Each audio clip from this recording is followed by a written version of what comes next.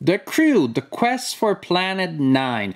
I became aware of this game after I played the Fox and the Forest Duet, which is the first cooperative trick-taking game that I had heard of and that I thought was the only one until somebody told me, you know, there's another one. So The Crew, a cooperative trick-taking game. I like trick-taking games. They're simple, but they sometimes have interesting twists. I like cooperative games, so those games seem to fit the bill. Also, the Fox and the Forest Duet can only be played with 2 players. This one goes from 3 to 5. And I've been playing it with my family. We played it with 3, so me and my daughters. We played it with 4. The daughters, I, and the wife. Yes, we were able to convince mom to join us. I haven't played it with 5, so I cannot comment on that player count, because these days I don't have game night. I play with my families or alone. These are days, difficult days of social distancing of spring 2020. So that's the way it is. One day I'll be able maybe to report on how the game plays when I play it at game night. So The Crew, The Quest for Planet 9. You have a main deck of cards representing different suits with numbers from 1 to 9, and plus then you have 4 rocket cards with values from 1 to 4, and the rocket cards are the trump cards.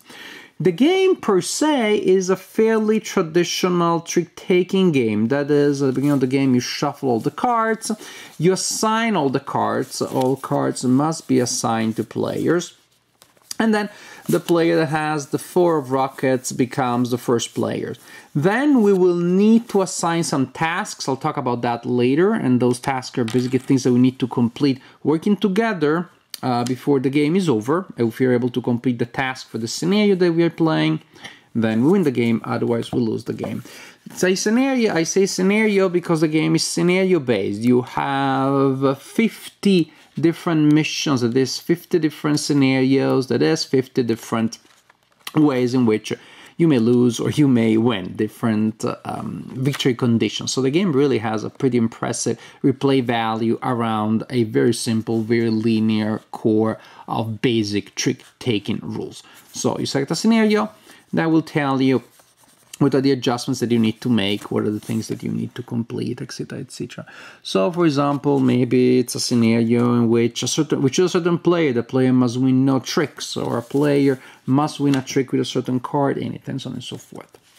The core idea is very simple, as I said. We're playing trick-taking. The first player goes and plays a card. Other players must follow suit if they can. If they cannot, and if they have a rocket, they play a rocket card. If they don't have any of those, then they can play any card. Once everybody played a card, the highest leading card wins, unless trump cards were playing, in which case the highest trump card wins. In this case, the highest trump card and only one is this one, so the player who played that card wins. If this is the situation, the leading card was this symbol here, yellow, then the highest yellow is an 8. The player that played that card wins. All of the cards that have been used are discarded. It doesn't matter, you don't have to give them usually to specific players, but it's important to know who won the trick because the player will go next. Also because you will probably need to manipulate who wins the tricks in order to win the game. As I said, there are different tasks they need to complete, and many tasks will revolve around these task cards, which are just the teeny tiny smaller brothers or sisters of these ones. They're exactly the same. They mirror the deck entirely. They're just smaller so that you can tell them apart from the big ones. Again, these are task cards. A scenario may instruct you to assign a number of task cards to players at the beginning of the game and say, I take this one, or my wife takes this one, Louisa takes this one, and I take this one. Then we play the game based on the rules that I was telling you. The rule is that in order to win the game, we need to fulfill these 3 tasks, which means the player that has the task card must win the trick in which that card is played. I don't need to have it, but I need to win when somebody plays it. I need to win that trick. And the same here. When the player that has a task card wins the trick in which the card is played, the task card is removed from the game, is discarded. If the player that has a task card does not win the trick in which the task card was played, we fail the task and we lose the game immediately. As simple as that. There may be complications though in different scenarios, so maybe the cards need to be fulfilled in a specific order. This one goes first and this one goes second. Ouch. And different tokens may make things tougher for us. We cannot communicate freely because that would be too easy. So there's a lot of deduction here. You're trying to figure out what the players have based on what they play or what they don't play. That's very important. The only way you can communicate is by using these tokens here. Each player has one token that can be used only once per game. It is flipped to that side after you use it. You play, when you want to use it, you play a card from your hand. It still counts as in your hand. That's why you will take one of these blank cards and put it in your hand as a reminder. And you put it in, you place it face up on the table in front of you, and you put this token right there on top to indicate that this is the highest card that you have in that suit. You put it at the bottom to indicate that is the lowest value card you have in that suit. You put it there in the middle to indicate that that is the only card that you have in your hand in that suit. If you want to talk about a card, say something about a card, and it does not fall into one of those categories, highest, lowest, only, tough, bad for you. You cannot communicate about that card. Those are the only two things that you can say about one card per game. Pretty tough, eh? So that's how it works. Select a mission, select the parameters of a mission, again, based on the scenario book. Assign tasks, assign possible other things, determine other things, again, based on what you need to do to win the scenario. Assign all cards, play a trick-taking game in which people don't get to talk about their cards, and win or lose based on the conditions of the scenario that you chose. This game has been a big hit in my family, even more than I expected. What a surprise to figure out that Mom really likes trick-taking games. We knew that, but she got into this one so much. She has been asking to play games as opposed to graciously agreeing to join my daughters and I as we play games more often. That is remarkable when she says, we haven't played that one in a while. How about why don't you try a new mission?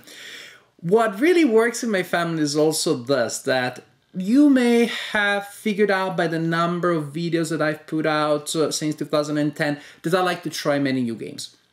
As opposed to my wife likes to play one game or just not so many games and go back to the same games over and over and over and over again. Sometimes we play a game together. She's like, I'll never play it again now because you're gonna start playing 10 more games next week. This game has it all. This game she likes because it's always the same game. Because it's always a trick-taking game. Even better, it's a game that she had already played because of course she had played other trick-taking games at this one. But it's always a new game, so I'm happy. So it's incredible. It's a quantum game or an anamorphic game, an anamorphosis that changes its subject depending on the position of the observer. Because it's a game that is always very similar to itself and it's always very different. Because playing with different victory conditions, different tasks does change the experience. So it's an almost miraculous game. I don't know how many people have the same conundrum between somebody who is just loyal to just a few designs and somebody who wants to explore a million things. But this game actually solves that dilemma in my family. That is not a small thing. In general, it is just such a fun game. I like the variety, I already said that. But then the missions have just different kinds of challenges. Playing it with children is also very good because you can see the little minds figuring out, wait a second, how can I win a game with a 1? How can I win a round with a 1?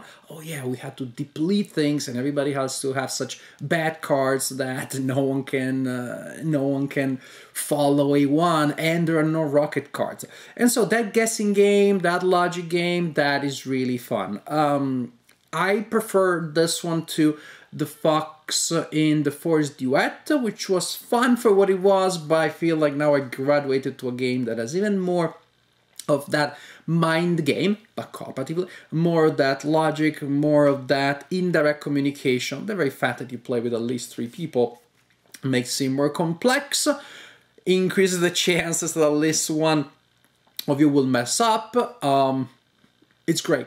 So much fun. We haven't played all the missions yet, but I think we're gonna play more games of The Crew, The Quest for Planet 9 tonight, because it's such a fun game. It's such a simple game. It's a game that you already played, and yet you haven't. That you already know how to play, and yet it'll be different every time. I'm very enthusiastic because we had so much fun, and we're gonna have so much fun. And once we finish the 50 scenarios, then we go back, and again it will feel like I'm trying a new game, and my wife will be happy because we're exploring new layers of the same game. So really high endorsement from me for The Crew, The Quest for Planet 9. A great game for these days of social distancing, because it is a game that you can play with your family, and it is a game with huge replay value for all the reasons they explained. But it's not just replay value, but also the play value, which is high. Really, great game. Highly recommended.